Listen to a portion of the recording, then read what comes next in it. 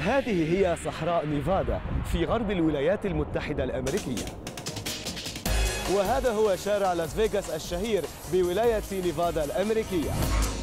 وذلك هو الفندق الذي أدى فيه إلفيس بريسلي إحدى أشهر حفلاته.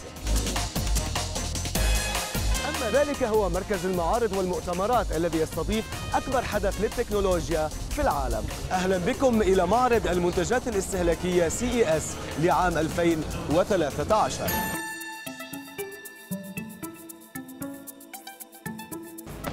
أهلا بكم في الحلقة 100 من برنامج فورتك، أقدمها لكم من هنا من مدينة فورت لودر ديل بولاية فلوريدا الأمريكية.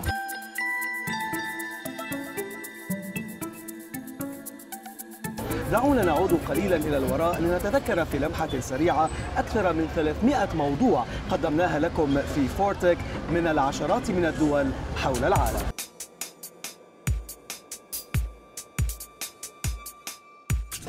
أنا الآن متوجه إلى غرفة العمليات، حيث سيتم استخدام اليد الآلية لإجراء العملية الجراحية. من مدينة سان فرانسيسكو الأمريكية أعرفكم على بعض التطبيقات لتعليم اللغة الإنجليزية.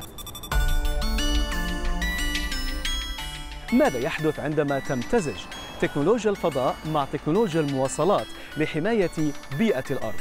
هذا ما سأعرفكم عليه في هذا التقرير من مركز أبحاث ناسا هنا في ولاية كاليفورنيا الأمريكية.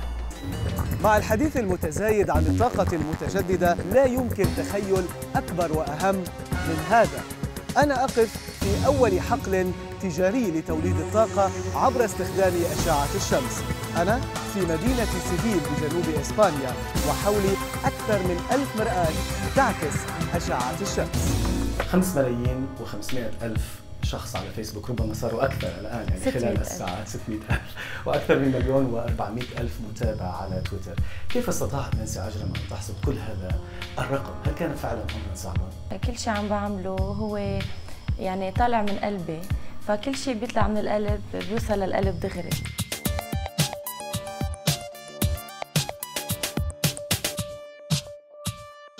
أشكر هذه الروبوتات على هذا العرض المميز، والتحية الخاصة لفورتك في حلقتنا لهذا الأسبوع، لكنها للأسف لن تكون ما سنتحدث عنه في هذه الحلقة. سوف نشاهد روبوتات أخرى تلعب رياضة نعشقها جميعا.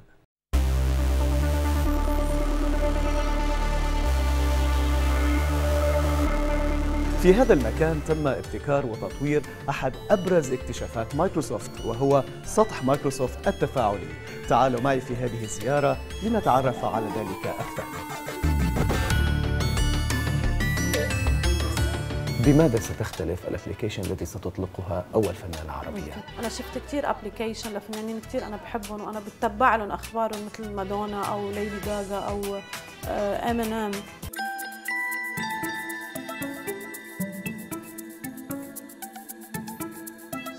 مرحبا، أنا الآن في واحدة من أعرق الجامعات في العالم وأقدم الجامعات في اسكتلندا. إنها جامعة إدنبرا التي أنشئت في عام 1583. 47,000 طالب يتقدمون بطلبات للالتحاق بهذه الجامعة سنويا، يقبل فقط 4,000 منهم.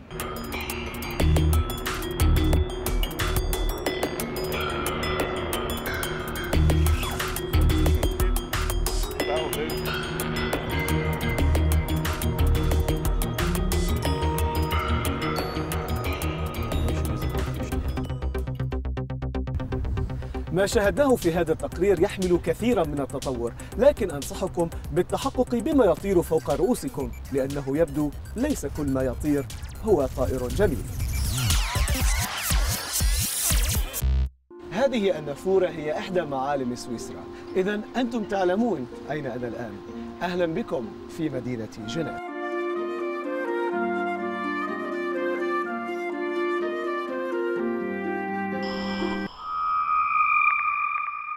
مثل هذا المكان الموجود أنا فيه الآن، الذي يحتوي على أكبر عدد من الميكروسكوبات المتطورة ربما في منطقة الشرق الأوسط بأكملها.